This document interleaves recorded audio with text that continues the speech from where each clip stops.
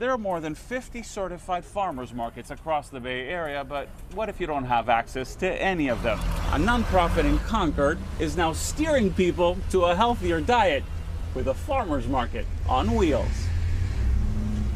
Hey, Liberty! If you ever find yourself at the farmers market, standing behind Ellen Olak, you may want to hurry and grab what you can. So can we do the spinach today? That's because Ellen buys produce by the truckload. Literally. I'm looking at dark leafy greens, making sure there's no sad spots. Ellen is a manager at Fresh Approach, a nonprofit that helps close the gap between established farmers markets and areas known as food deserts, where good quality fruits and veggies are basically non-existent. She buys produce at full price and then sells it to people struggling to make ends meet. Customers on any kind of government assistance get a 50% discount. There's a lot of food insecurity here in the Bay Area, and with the pandemic, a lot of folks who are on the edge of being food insecure are now food insecure. As awareness for healthy food grows, so is the demand for farmers markets across the country.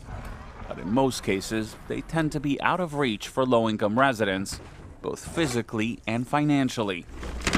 In the last few years, organizations like Fresh Approach have been trying a different tactic: food trucks that serve as farmers markets on wheels. We've definitely seen an increase in number of folks here, but also in how much they're purchasing. Have apples.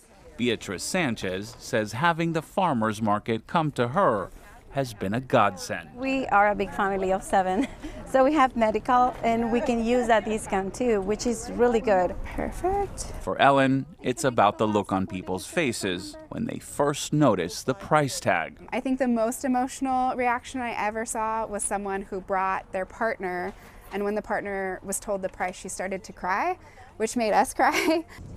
Becoming a driving force in the battle against food insecurity by bringing in an oasis of fresh produce to Bay Area food deserts.